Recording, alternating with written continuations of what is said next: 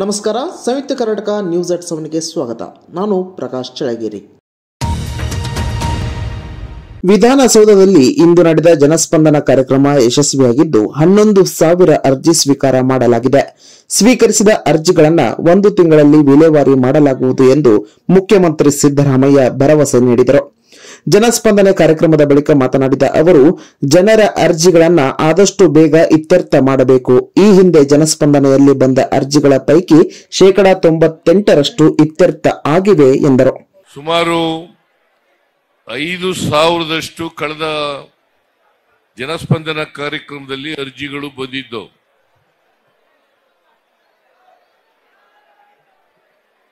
ಆ ಅರ್ಜಿಗಳಲ್ಲಿ 98% ಆ ಎಲ್ಲ ಅರ್ಜಿಗಳಿಗೂ ಕೂಡ ನಮ್ಮ ಅಧಿಕಾರಿಗಳು ಅವರ ಸಮಸ್ಯೆಗಳಿಗೆ ಪರಿಹಾರ ಕೊಡ್ತಕ್ಕಂಥ ಪ್ರಾಮಾಣಿಕ ಪ್ರಯತ್ನವನ್ನ ಮಾಡಿದ್ದಾರೆ. ಇನ್ನೊಂದು 2% ಮಾತ್ರ ಉಳಿದಿರಬಹುದು. 5,000ದಲ್ಲಿ 200 ಚಿಲ್ಲರೆ ಅರ್ಜಿಗಳು ಮಾತ್ರ ಉಳಿದಿದ್ದಾವೆ. ಅವು ಕೂಡ ಕೆಲವೇ ದಿನಗಳಲ್ಲಿ ಇತ್ಯರ್ಥ ಆಗ್ತವೆ. ಸೊ ಇದು 2ನೇ ಜನಸ್ಪಂದನ ಕಾರ್ಯಕ್ರಮ. ಸುಮಾರು 10,000ಕ್ಕೂ ಹೆಚ್ಚು ಜನರು ತಮ್ಮ ಸಮಸ್ಯೆಗಳನ್ನ ಒತ್ತು ಇಲ್ಲಿ ಬಂದಿದ್ದೀರಿ. ನಿಮ್ಮ ಸಮಸ್ಯೆಗಳನ್ನ ನಾನು ನಿಮ್ಮ ಸ್ಥಳಕ್ಕೆ ಬಂದು, ನೀವಿರ್ತಕ್ಕಂಥ ಜಾಗಕ್ಕೆ ಬಂದು ನಿಮ್ಮನ್ನೆಲ್ಲ ಭೇಟಿ ಮಾಡಿ ಅರ್ಜಿಗಳನ್ನ ಸ್ವೀಕಾರ ಮಾಡ್ತಕ್ಕಂಥದ್ದು, ನಿಮ್ಮ ಸಮಸ್ಯೆಗಳನ್ನ ಆಲಿಸ್ತಕ್ಕಂಥದ್ದು. ಅದಕ್ಕೆ ಸರ್ಕಾರ ಪರಿಹಾರವನ್ನು ಒದಗಿಸ್ತಕ್ಕಂಥ ಕೆಲಸವನ್ನ ಮಾಡ್ತದೆ ಅಂತಕ್ಕಂಥ ಮಾತುಗಳನ್ನ ಹೇಳಲಿಕ್ಕೆ ಬಯಸ್ತಾ ಇದ್ದೇನೆ. ತೆರಿಗೆ ಪಾಲಿನಲ್ಲಿ ಕೇಂದ್ರದಿಂದ ಅನ್ಯಾಯವಾಗಿದೆ ಎಂದು ಆರೋಪಿಸಿ ದಿಲ್ಲಿಯ ಜಂತರ್ ಮಂತರ್ನಲ್ಲಿ ನಿನ್ನೆ ಸಿಎಂ ಸಿದ್ದರಾಮಯ್ಯ ನೇತೃತ್ವದಲ್ಲಿ ಕರ್ನಾಟಕ ಸರ್ಕಾರ ಪ್ರತಿಭಟನೆ ನಡೆಸಿದ ಬೆನ್ನಲ್ಲೇ ಇಂದು ಪ್ರಧಾನಿ ನರೇಂದ್ರ ಮೋದಿ ನೇತೃತ್ವದ ಕೇಂದ್ರ ಬಿಜೆಪಿ ಸರ್ಕಾರವು ಒಕ್ಕೂಟ ನಿಧಿ ಹಂಚಿಕೆಯಲ್ಲಿ ತಾರತಮ್ಯವೆಸಗುತ್ತಿದೆ ಎಂದು ಆರೋಪಿಸಿ ಕೇರಳ ಮುಖ್ಯಮಂತ್ರಿ ಪಿಣರಾಯಿ ವಿಜಯನ್ ನೇತೃತ್ವದಲ್ಲಿ ಪ್ರತಿಭಟನೆ ಆರಂಭವಾಗಿದೆ. ದಿಲ್ಲಿಯ ಜಂತರ್ ಮಂತರ್ನಲ್ಲಿ ನಡೆಸುತ್ತಿರುವ ಪ್ರತಿಭಟನೆಯಲ್ಲಿ ದಿಲ್ಲಿ ಮುಖ್ಯಮಂತ್ರಿ ಅರವಿಂದ್ ಕೇಜ್ರಿವಾಲ್ ಹಾಗೂ ಪಂಜಾಬ್ ಮುಖ್ಯಮಂತ್ರಿ ಭಗವಂತ್ ಮಾನ್ ಕೂಡ ಭಾಗಿಯಾಗಿದ್ದರು. देखें तो 3 तरह से केंद्र सरकार विपक्ष की सरकारों को तंग कर रही है. सबसे पहला, केंद्र सरकार जायज फंड जो हक है राज्यों का वो फंड नहीं दे रही है. ಕೇಂದ್ರ ಸರ್ಕಾರ ಶ್ವೇತಪತ್ರ ಮಂಡಿಸಲು ಉದ್ದೇಶಿಸಿದ್ದು, ಇದಕ್ಕೆ ಪ್ರತಿಯಾಗಿ ಕಾಂಗ್ರೆಸ್ ಪಕ್ಷವು ಕಪ್ಪು ಪತ್ರ ಬಿಡುಗಡೆ ಮಾಡಿದೆ. ಕೇಂದ್ರ ಸರ್ಕಾರದ 10 ವರ್ಷಗಳ ಆಡಳಿತದ ಮೋದಿ ಸರ್ಕಾರದ ವಿರುದ್ಧ ಕಾಂಗ್ರೆಸ್ ಅಧ್ಯಕ್ಷ ಮಲ್ಲಿಕಾರ್ಜುನ್ ಖರ್ಗೆ ನೇತೃತ್ವದಲ್ಲಿ ಕಪ್ಪು ಪತ್ರವನ್ನ ಬಿಡುಗಡೆ ಮಾಡಿದ್ದಾರೆ. ಕೇಂದ್ರ ಸರ್ಕಾರ ಎಂದಿಗೂ ನಿರುದ್ಯೋಗದ ಬಗ್ಗೆ ಮಾತನಾಡುವುದಿಲ್ಲ.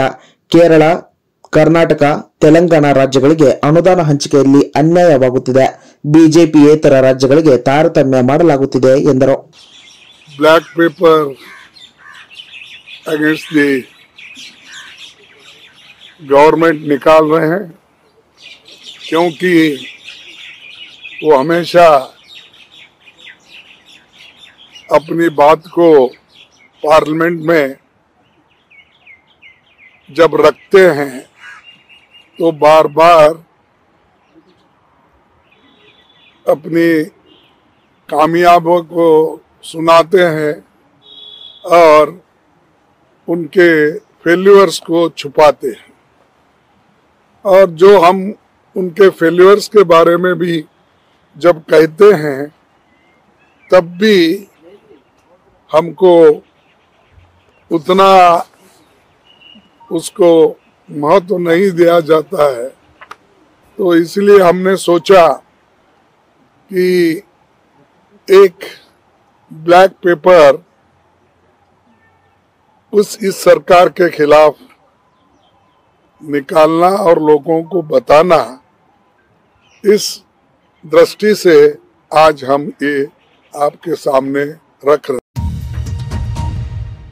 ಕೇಂದ್ರ ಹಣಕಾಸು ಸಚಿವೆ ನಿರ್ಮಲಾ ಸೀತಾರಾಮನ್ ಭಾರತೀಯ ಆರ್ಥಿಕತೆ ಕುರಿತು ಲೋಕಸಭೆಯಲ್ಲಿ ಶ್ವೇತಪತ್ರ ಮಂಡಿಸಿದರು. 2014ರ ಪೂರ್ವ ಯುಗದ ಪ್ರತಿಯೊಂದು ಸವಾಲನ್ನು ಉತ್ತಮ ಆರ್ಥಿಕ ನಿರ್ವಹಣೆ ಮತ್ತು ನಮ್ಮ ಆಡಳಿತದ ಮೂಲಕ ಜಯಿಸಲಾಯಿತು. ಇವು ದೇಶವನ್ನು ನಿರಂತರ ಉನ್ನತ ಬೆಳವಣಿಗೆಯ ದೃಢವಾದ ಹಾದಿಯಲ್ಲಿ ಇರಿಸಿದೆ. ನಮ್ಮ ಸರಿಯಾದ ನೀತಿಗಳು, ನಿಜವಾದ ಉದ್ದೇಶಗಳು ಮತ್ತು ಸೂಕ್ತ ನಿರ್ಧಾರಗಳ ಮೂಲಕ ಇದು ಸಾಧ್ಯವಾಗಿದೆ ಎಂದಿದ್ದಾರೆ.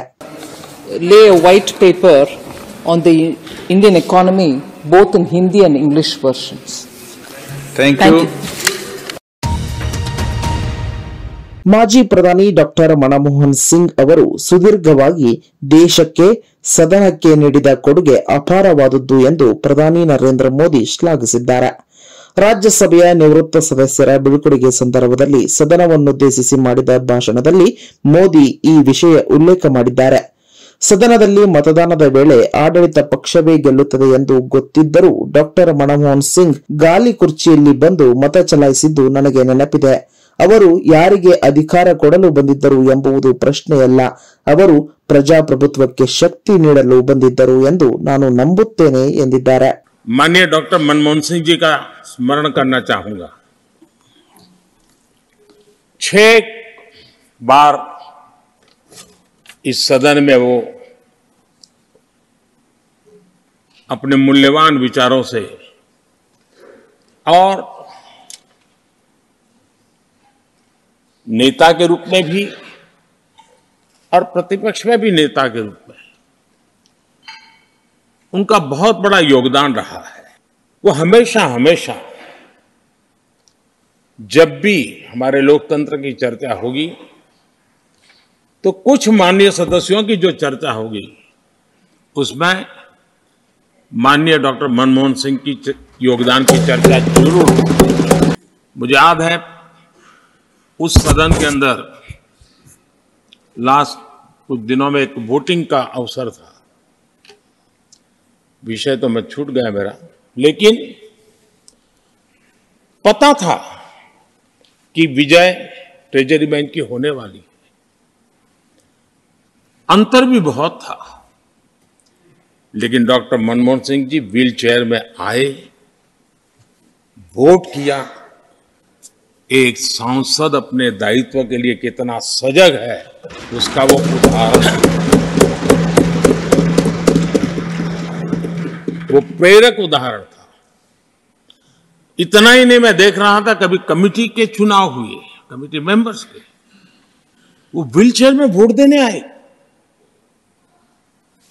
सवाल ये नहीं है कि वो किसको ताकत देने के लिए आए थे. मैं मानता हूं वो लोकतंत्र को ताकत देने आए थे.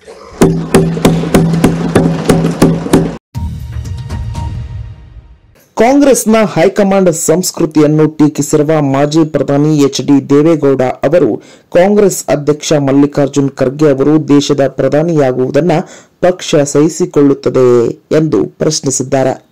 ರಾಜ್ಯಸಭೆಯಲ್ಲಿ ನಿವೃತ್ತಿಯಾಗುತ್ತಿರುವ ಸದಸ್ಯರ ಬೀಳ್ಕೊಡುಗೆ ಸಮಾರಂಭದಲ್ಲಿ ಪಾಲ್ಗೊಂಡು ಮಾತನಾಡಿದ ಜೆಡಿಎಸ್ ನಾಯಕ ದೇವೇಗೌಡ ಅವರು, ಖರ್ಗೆ ಪ್ರಾಮಾಣಿಕ ವ್ಯಕ್ತಿ, ಮನಮೋಹನ್ ಸಿಂಗ್ ಅಪ್ಪಟ ಪ್ರಾಮಾಣಿಕ ವ್ಯಕ್ತಿ, ಆದರೆ ಕಾಂಗ್ರೆಸ್ ತನ್ನ ಪಕ್ಷವನ್ನು ತಾನೇ ದುರ್ಬಲಗೊಳಿಸುತ್ತಿದೆ. ಖರ್ಗೆ ಅವರು ಉನ್ನತ ಸ್ಥಾನಕ್ಕೆ ಬಂದರೆ ಅವರು ಸಹಿಸಿಕೊಳ್ಳುತ್ತಾರೆಯೇ ಎಂದು ಪ್ರಶ್ನಿಸಿದ್ದಾರೆ. Do you want to become the Prime Minister of this country? Will Congress tolerate? Please tell me. I know what Congress. I am not going to anything beyond this. I can't say. You are a person who are clean, who worked for nearly 35 to 40 years. But what has happened? When somebody has referred your name to become the Prime Minister or to become the leader of the IIA, that has been countered by their own friends. I have not come here. Khurge is a man whom I like him. I want he should become the Chief Minister. When my son, the Congress High Command took the decision, Mr. Kumaraswamy should be the Chief Minister. When Congress High Command, I don't want to take the names of any top leaders. Repo ದರ 6.5ರಷ್ಟಿದ್ದು ಅದನ್ನು ಹಾಗೆಯೇ ಇರಿಸುವುದಾಗಿ RBI governor Shaktikanta Das ತಿಳಿಸಿದ್ದಾರೆ. ಹಣದುಬ್ಬರವನ್ನ ನಿಯಂತ್ರಿಸುವ ದೃಷ್ಟಿಯಿಂದ ಸತತ 6ನೇ ಬಾರಿಗೆ repo ದರವನ್ನ ಯಥಾಸ್ಥಿತಿಯಲ್ಲಿ ಇರಿಸಲು ಭಾರತೀಯ ರಿಸರ್ವ್ ಬ್ಯಾಂಕ್ ಗುರುವಾರ ನಿರ್ಧರಿಸಿದೆ. ಕಳೆದ ವಾರ ಮಂಡನೆಯಾದ ಮಧ್ಯಂತರ ಬಜೆಟ್ ಬಳಿಕ ಪ್ರಕಟಿಸಿದ ಮೊದಲ ದ್ವೈಮಾಸಿಕ ನೀತಿ ಇದಾಗಿದೆ. 8th of February, that is culminating today. Evolving macroeconomic and financial developments and the outlook, the Monetary Policy Committee, that is MPC, decided by a 5-1 majority to keep the policy rate unchanged at 6.5%. Consequently, the standing deposit facility rate remains at 6.25% and the marginal standing ಇನ್ನಷ್ಟು ಬರವಣಿಗೆಗಳು, ವಿಶೇಷ ಲೇಖನಗಳು ನಿಮಗಾಗಿ ಕಾಯ್ತಾ ಇರ್ತವೆ.